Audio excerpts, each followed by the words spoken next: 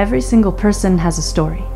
Each day we wade through a sea of novel faces with pages of experiences we just haven't read yet, did you know? Every pair of eyes we meet or avert our gaze from has seen chapters worth of moments, can replay a myriad of memories, could fill endless sentences with their triumphs and tragedies when you begin to see every person as a book with a story. You begin to see the world just a little bit differently because every one of us is just an author in disguise. Our bodies are memoirs, and our voices can be pens. If we speak on what we have seen, the lens through which others see the world can gain a filter of empathy.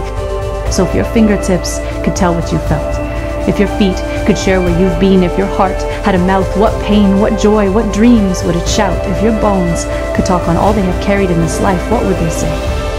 Our stories have a way of letting others see through our eyes and feel through our hearts. So if you shared yours today, how would it start?